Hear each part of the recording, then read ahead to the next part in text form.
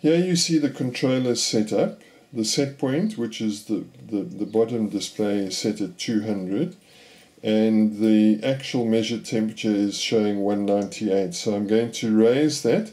Oh, you can see that the little C1 light is on, indicating that it's calling for heat and the temperature should be rising. So we'll take the temperature up a little at a time.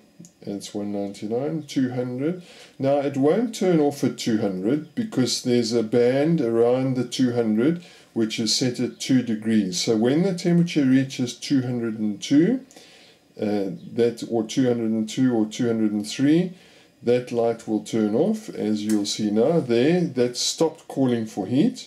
C1 light has gone off, and for all intents and purposes the temperature should go down again, and it'll go down to roughly 2 degrees below the set point, at which point it will turn on again, as it has there. The little C1 light has turned on. Now the alarm function, which is used for something else, is the little A1 light on the left hand side of the display, and that has been set to come on at 10 degrees above the 200.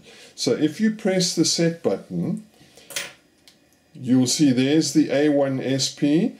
That is where you change the value of the gap between the 200 and where the alarm comes on, which is currently set at 200 plus 10, which is 210. We'll push the set button a few times to get back to the set point. That's it. And I'll show you now, if we continue up with our temperature above 200, as we showed you before, the stops calling for heat, and then at 210 the alarm will come on as required, and it'll go off again when it drops down by 1 or 2 degrees from the 10 degrees above 200, and it's off. And so the controller will work like that.